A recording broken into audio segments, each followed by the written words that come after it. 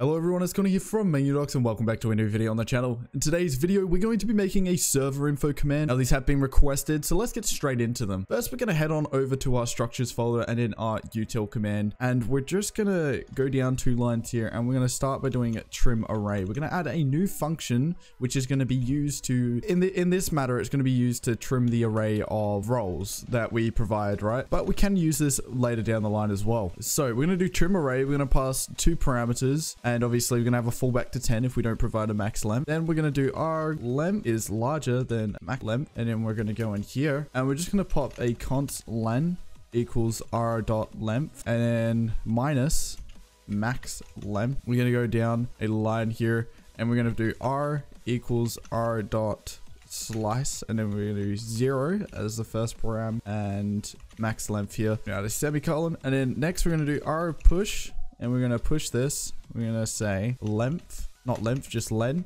and then more. So pretty much it's going to help us with making sure that we don't go over the capacity of what a field will allow us here, which is really good. It's something we need. But just to make sure that we do get this code, we're going to return, and then we're going to return the R here. That is all we need right here in our util.js. We're going to head on over to our commands folder now. We're going to go into utilities. But what we're going to do is we're going to make serverinfo.js. We're just going to head on over into ping and we'll just steal the construct here and we'll get rid of this stuff here. Pretty much go in here and we'll add a couple aliases. For instance, we could have server. Server's probably a good one. We could have, I don't know, maybe guild and then, oh, that's guide, guild. Then we could have probably like something like guild info. But whilst I'm here, I'm going to link this in the description. Thanks to Anish, by the way, for helping us with the code for this tutorial, as well as, you know, having this gist for all the stuff we're going to need. So we're pretty much going to just copy and paste this. We're going to copy it and then we're going to go to the top and we're pretty much just going to paste it here. First line, we're going to do const roles equals message.guild.roles.cache.sort. And then we're just going to do a. So we're going to do a, b, and this is going to be an arrow function. And then we're going to have b.position minus a.position. And then we're going to go outside here and we're just going to map it. And we're just going to map the roles. So we do role, role to string. And then we're going to do const members equals message.guild.members.cache. And then we're going to do semicolon. We're going to do const, I believe channels equals message.guild.channels.cache. And then finally const emojis equals message.guild.emojis.cache. Now we're going to go down 2 lines and we're going to do the first embed here, making sure that we obviously get rich embed from the discord.js. It's not rich embed, sorry. It's message embed going v12, obviously. Message embed equals require, and we're just going to require the discord.js package here. Const embed equals new message embed, right? So what are we going to have? We're going to have a set description. So we can add the set description. We're going to have guild information or, and we have an underline and we'll say message.guild.name and then an underline, as well as the final closing of the markdown here. Next in line, we're going to have set color, right? We're going to set the color to, in this instance, we'll just do blue. So this is one of the presets. We're going to do set thumbnail. And in the thumbnail, what we can do here is we can do message.guild.icon URL. And thanks to v12, we now have this as a method, which means that we can have some options, and we're going to have dynamic and then just set that to true. Next in line, we're going to add a first field, and in this field we're going to have obviously the name as general, and then next we're going to have an array as the value. Thanks to the add field here, if we provide an array, it's going to have it as a new line for each element that we provide, which is really good and handy. I'm just going to copy and paste one thing here because I don't have this arrow, which is unfortunate. Probably just copy this a couple times. We're going to have name as obviously message.guild.name. We have the ID, so message.guild.id. We change this here to ID. Probably just copy this. And then we're going to have the message.guild.owner.user.tag. We're going to set this to owner. And then we're going to have the owner ID as well. So message.guild. I think owner ID. We're going to have region. So thanks to the regions we have up here in here. So we can do regions and then message.guild.regions. Not region, sorry, not regions. And then next in line is the boost tier. So we're checking the tier of our boost of the server to message.guild.premium tier. And then we're going to use a ternary operator here. So we're going to do tier, what is it? Message.guild.premium tier. And we're going to have obviously the fallback here, and that fallback will be none. I shouldn't have used an OR operator there. I should have used the colon. So next in line, what are we doing? We're doing explicit filter, right? Explicit filter. Next, we will do the message.guild. Actually, sorry, because we've got an array up there, we'll do filter levels, and then we'll add the message.guild.explicit content filter. I think that's the it's such a long property. So, and then next in line, what we'll do is we'll just do a couple more down here. Explicit filter. We're going to do verification level. And then obviously we can quickly just get rid of this. We'll do verification levels and then message.guild.verification levels. No, it's not levels, it's level. And then finally, the last bit for this field is time created. And then this will obviously get us the information we need. We're going to require the moments package. So const moment equals require, and then we're going to require moment. This is just a package that's going to help us obviously format the time that we want to provide. So time created. Now we're going to do moment, and then inside that we're going to do message.guild.created timestamp. No, that's not what I wanted. Created timestamp. And then we're going to go outside of here. We're going to do format. I'm going to format it to LT, and then we're going to go along one. We're going to do moment yet again because we're going to use this for something else. So we're going to do message.guild.created timestamp yet again. And then we're going to dot format to LL. And then finally, but not least, moment message.guild.created timestamp. And we're going to do from now as a, and oh, actually, sorry, no, we've got a blank space that we're going to be adding. So the blank space is just U200B, I believe.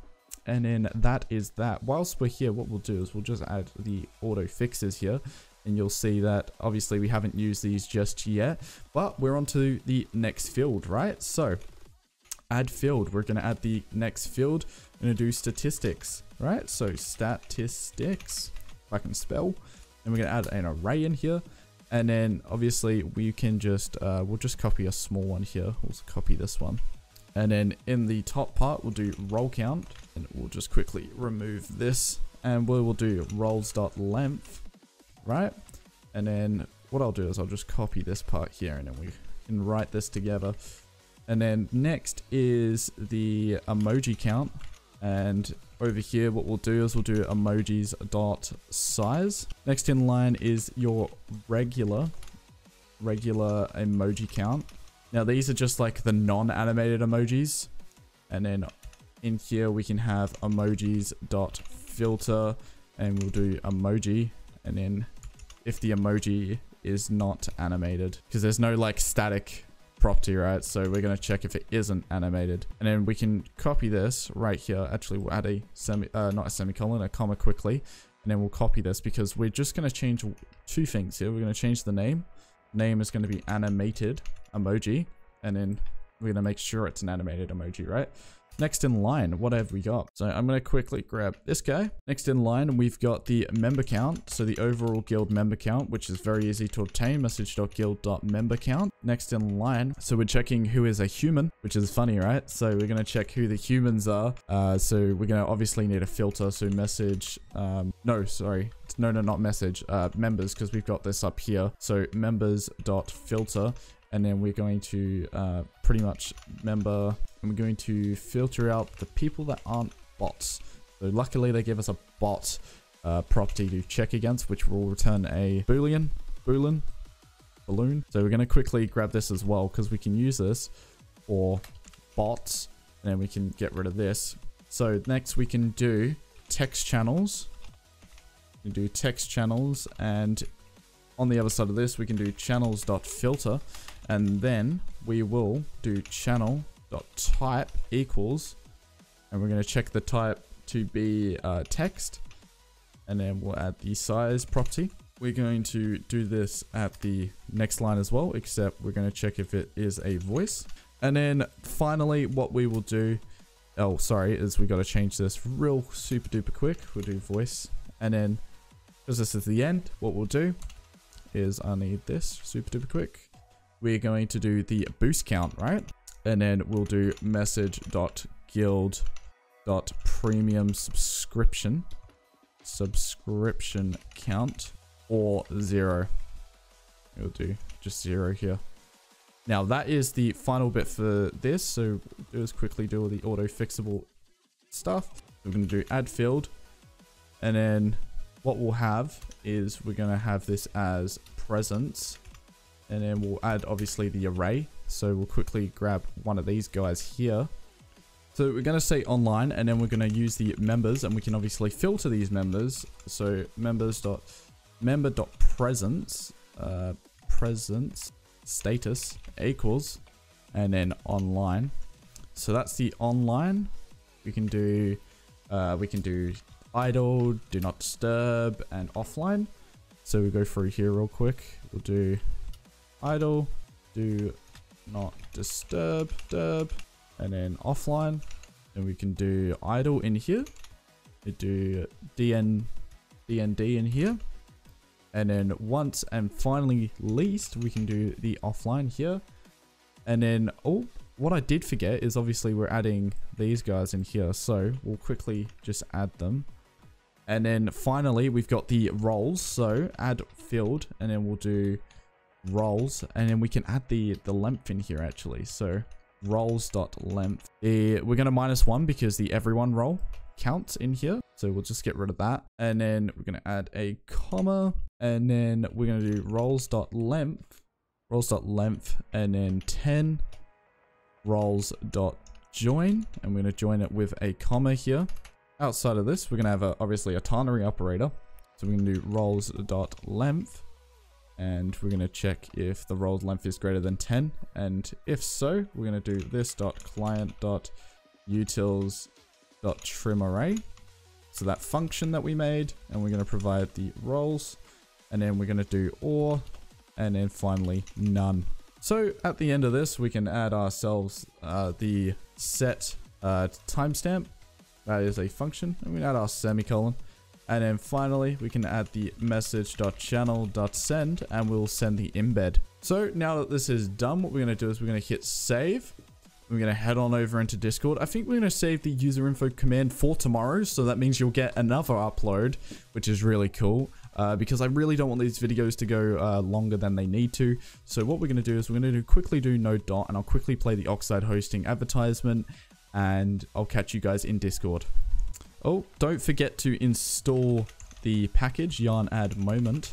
As you can see, I forgot to install it. I was going to leave it to the end, but obviously I forgot. So we'll do no dot. But what we'll do is we'll quickly jump over into Discord, and you'll see that I have the Serverinfo command already tested, but we'll do it once again. Voila, look at this. This is all the information. I should probably add the size on the end of that. That's a mistake on my part. I do apologize.